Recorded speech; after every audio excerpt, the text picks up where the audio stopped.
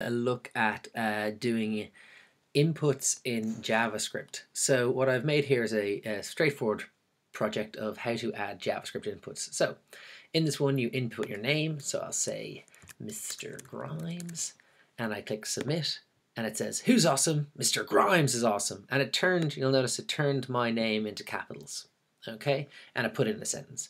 Now this is a very straightforward input, and I'm just going to talk us through how we did it, and then we'll play around with it. So just taking a look, we've got two things that matter here, our index.html and our script.javascript over here at this side. So on the index.html, we have our first part, which is just your general setup, so just leave that alone. And then there's a very important line we must have, and that's here, to import the web page's JavaScript file. And you'll see there it's script with src equals blah, blah, blah, blah, defer and close script. That line is pivotal in actually getting and running the JavaScript file. So make sure you don't delete that when you get set up. Then we close it off, that's our headers done. And then we're into the body of our text, which as we know is where most of the HTML writing happens. So let's just talk through a few things. Right, first off, you've got your header as usual, that's fine. This is creating a paragraph. So input your name, please. So fine. And what we're doing is we're creating a box for the user to input their name. And that's what these next couple of lines are doing. So what we have is, I'm just saying the ID is just name. So whatever you put in here will be called name from now on.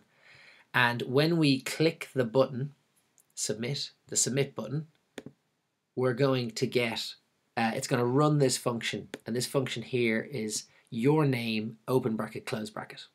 Okay? So it's going to, when you click submit button, and we can just to show this here, I can change this to go on. What happens if I change that? So, oh, there you go.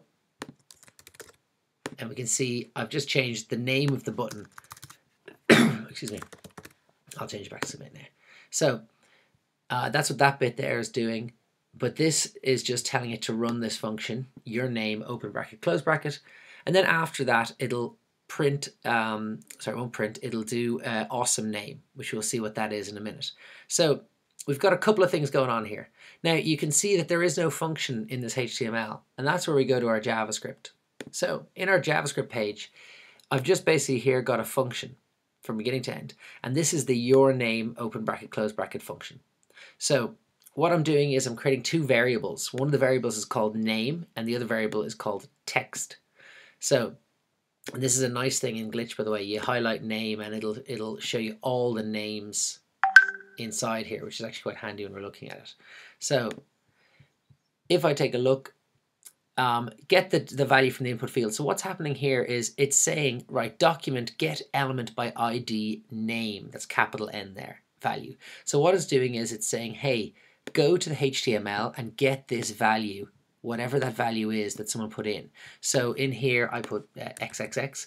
It goes and it gets that value XXX. Right, so that's all that bit there is doing. Next, it takes that value. So it's going to write, it's going to make this thing called text, and it's going to say who's awesome, close our apostrophes, plus, and the name is there. You'll notice it's replaced, sorry, I'll highlight that properly. It's replaced, that name is that value it just found there. It has dropped it in. And it's saying to uppercase. So I've changed my XXX lowercase to uppercase. Let's just try and play with that. Let's call that lowercase. Oops. So now I'm going to say Steve. And I drop it in, and it's dropped it to lowercase Steve. So that's just playing around with very simple. We can find a ton of things to do in W3 schools, but for the moment we'll just stick with that. And then I close it off with the add-on is awesome, and that's just like a print statement in Java. Grand. Then finally, what we're going to do is we're going to do this document get element ID by name. So it's going to take this awesome name and it's going to replace it with text. So it's going to replace it with that whole thing just there. So in here, when we call for awesome name, it goes to the JavaScript, it looks for this, and it replaces it with all this text we just made.